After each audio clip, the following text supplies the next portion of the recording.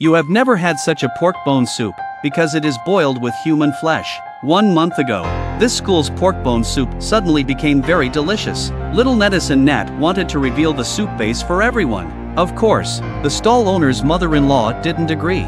But Nat, who wanted to be popular, framed the granny that there must be a secret in the soup base. And in the middle of the tussle, the soup pot that was sold out was knocked over. A piece of white meat fell on the floor. Nat opened his mouth and said it was a dog's head. You know, eating dog meat in Thailand is forbidden. The students were shocked by the onlookers. They didn't even notice the granny on the ground, hiding the round bag of cloth.